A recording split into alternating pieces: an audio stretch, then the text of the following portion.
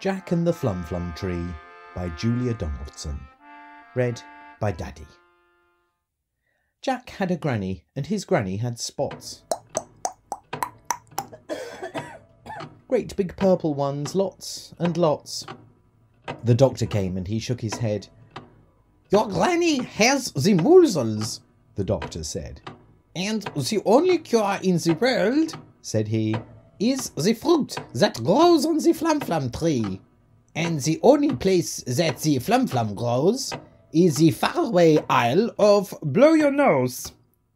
So Jack built a boat.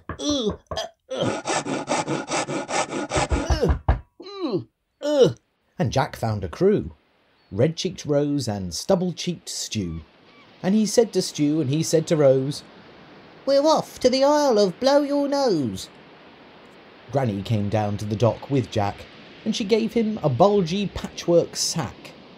And in that sack were a pair of spoons, a porridge bowl, tent pegs, some red and blue balloons, Granny's old skipping rope, a pack of chewing gum, 3 spotty hankies and a tom-tom drum, and Jack said, "Granny, what is the use of those?" Said Granny, and she tapped her nose. Then off sailed Jack with Stew and Rose to the faraway Isle of Blow Your Nose.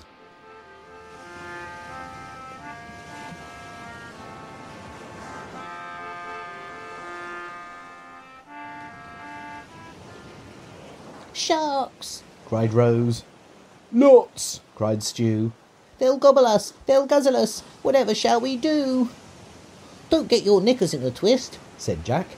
"Let's have a look in the patchwork sack. Red balloons, blue balloons, they should do the trick. Puff, puff, blow 'em up, let 'em go, quick."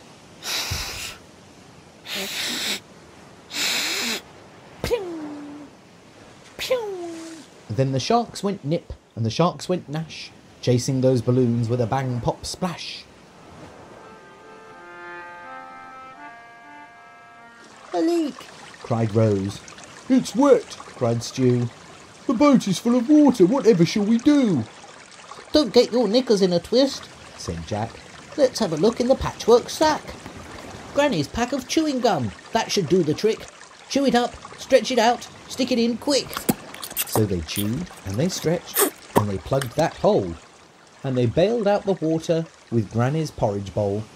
Then on sailed Jack with Stew and Rose to the faraway Isle of Blow Your Nose. Ah! "Whoops!" cried Rose. "Help!" cried Stew. "I can't swim for toffee. Whatever will you do?" "Don't get your knickers in a twist," said Jack. "Let's have a look in the patchwork sack. Granny's old skipping rope, that should do the trick. Hold tight, throw it out, grab the handle quick." So they heaved and they hauled and they pulled Stew in. Good old Granny, she's saved my skin."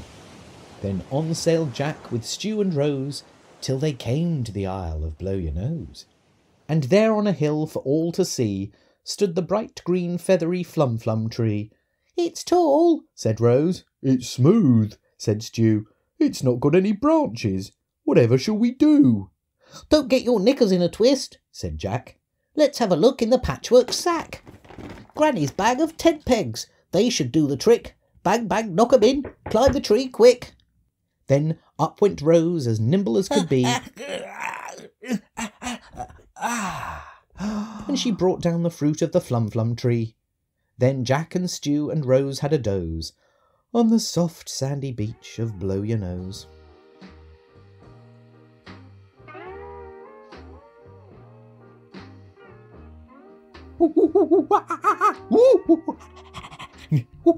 "A thief!"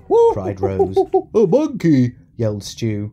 "He's got our precious Flumflum. Whatever shall we do?" "Don't get your knickers in a twist," said Jack. "Let's have a look in the patchwork sack. Granny's spoons and tom-tom, they should do the trick. Pick 'em up, thump thump, sing a song quick." The monkey crept closer. He listened to the tunes. He put down the Flumflum and he grabbed the wooden spoons. Then back sailed Jack with Stew and Rose all the way home from Blow Your Nose. Granny ate the Flumflum. The measles disappeared. "She's cured," said the doctor, and everyone cheered. "Hooray!" And Jack said, "Thank you for the pair of wooden spoons, the porridge bowl, the skipping rope, the red and blue balloons. Thank you for the tent pegs and the pack of chewing gum, and thank you, Granny, for the tom-tom drum. But the 3 spotty hankies, what was the use of those?" "The hankies, silly, were to blow your nose."